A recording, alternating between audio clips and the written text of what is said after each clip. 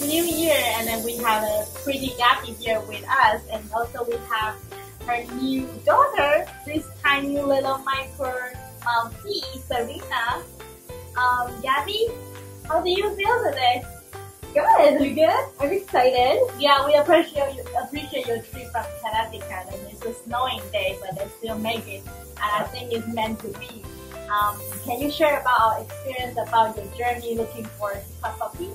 Well, she's my 6th puppy I looked for. I was all in Miami, Davie County, everywhere, but she was the one that stole my heart. Yeah. She looks just like my other one that passed, except for the mini version of her, which I love. What was her name? Bella. Bella. Yeah. Yeah, I just actually see the stuffed animal she showed me, and it looked exactly like this little Serena. It was amazing.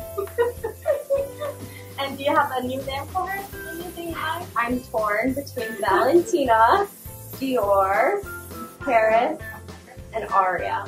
Oh. So any suggestions? Valentina.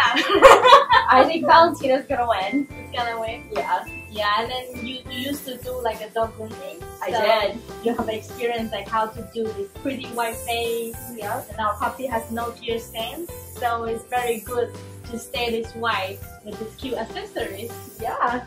So congratulations today to make it to here Astoria Queen. Thank you. And we wish you a wonderful journey, and we're looking forward to see Serena's life journey. Oh yeah, too. there'll be lots of posts. Yeah. Congratulations. Thank you.